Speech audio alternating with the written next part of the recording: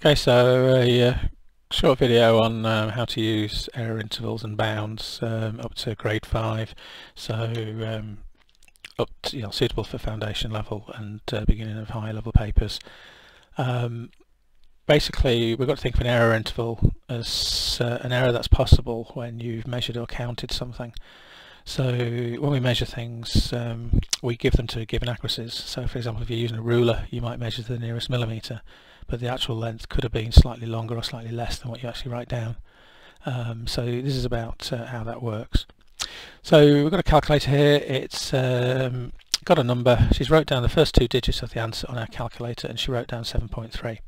So on our calculator, then she could have had a number that went 7.31 blah blah blah blah, 7.39 blah blah blah blah blah. It could have been as low as 7.3, of course. It could have just been 7.3. So this is an example of what we call truncation. So she's truncated her answer.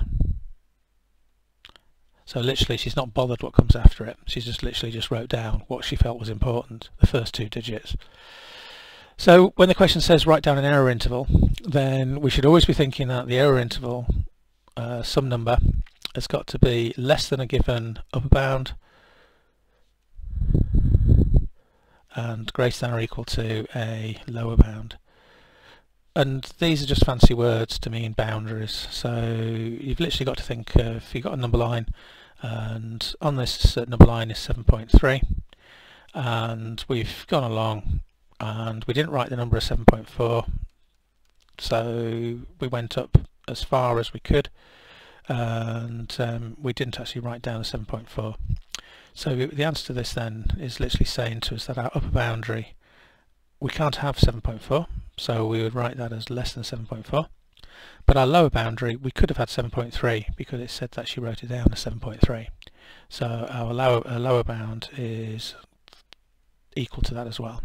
So when it says write an error interval, then we literally write x is less than 7.4 but greater than or equal to 7.3. So that tells us that it could be anything. So it could have been 7.3999999 going on forever, as close to 7.4 as possible, but it wasn't 7.4 itself. So that's how that one would work when you're working with truncated numbers. So again, drawing the number line out sometimes helps you to see what's going on. Okay, so another example here then, we've got a value of 160,000 corrected two significant figures. Now what we've got to remember then, what that means is we had this number 160,000. Two significant figures means that the first non-zero digit is the first significant figure, the second follows it. So basically we rounded to that column. Now what we can see in this case is that was the units column, that was the tens, that was the hundreds, that was the thousands, so that's 10,000s. So in other words, we've rounded to the nearest 10,000. So if we imagine what this looks like, we were given 160,000 as our answer. The next number up in 10,000s would have been 170,000. The one below that would have been 150,000.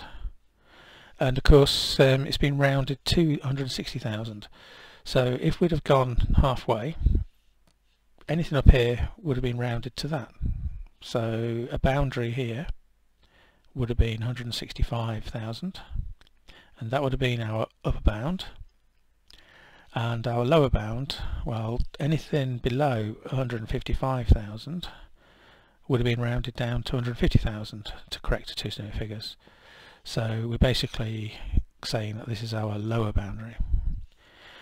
So when it says write down the least possible value of the house, then of course that's our bottom end, because if we wrote the error interval for this, then we'd be saying that the price is less than 165,000 but greater than or equal to the lower bound, which would have been 155,000. So when it says what's the least possible value, then it would have been 155,000. And when it says write down the greatest possible value, well, that would have been our upper bound, 160,000. Now we do include, although it says less than 165,000, right number. When it says the greatest possible value, we would include the 165 as the upper boundary. I know it says less than as the error interval, but you've got to realise that as it's money, you could have gone to £164,999.99p, which is near as damn it, basically, excuse the language, but 165,000. So that would have been the boundary for that one. I mean, that's, you know, in all honesty, if you'd wrote down 164,999, 164,999 pounds and 99p, that would have been acceptable as well.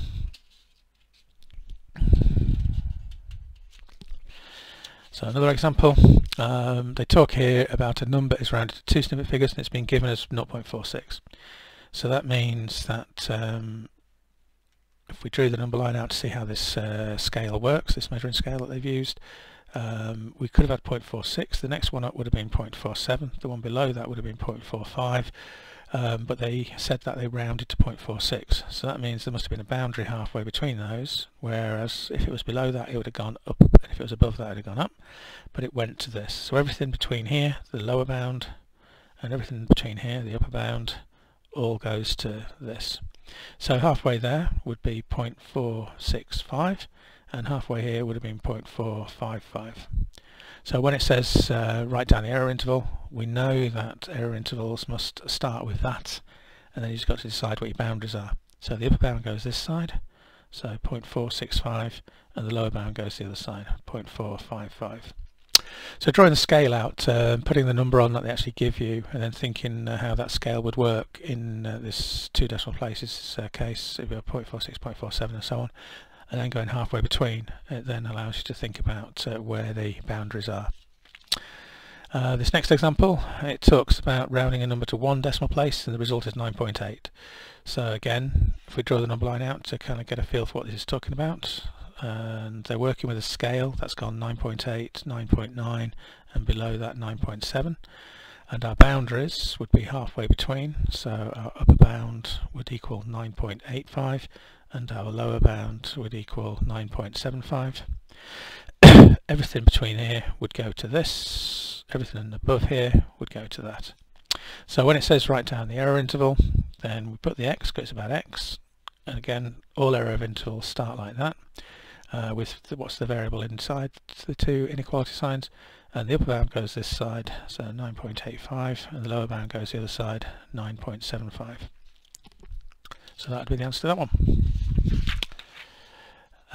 This question talks about Lynn measuring a length of a piece of string. She's given it as 3.57, correct to the nearest millimetre. Okay, so it's correct to the nearest millimetre. And we've got to write down the error interval. Okay, so in this case we've got a scale that's going 3.5, 3.6, 3.4. Again, look at the accuracy of the number given and then just write a scale out using that accuracy. Going in tenths, so this one went up a tenth, that one went down a tenth, and the boundaries is the halfway point, so the upper bound here would be 3.55 and our lower bound here would be 3.45. So we know those are our boundaries. Again, it's talking about a length x, so our error interval is going to have x with the two inequality symbols going in those directions. Our upper bound goes this side, which was 3.55, and our lower bound goes this side, which is 3.45. And that would be the answer to this question. You might want to put units down because it can be useful, but otherwise that's what this would be. Yeah. Alright, the next one, it talks about a number being truncated. So again, this is about, let's just stop, so we can do that. It's been truncated to 3.4. So a decimal is truncated to 3.4. Truncation means that you're not bothered what comes after it. So therefore, the scale this time is literally doing this, where anything up to this, which would have been your upper bound,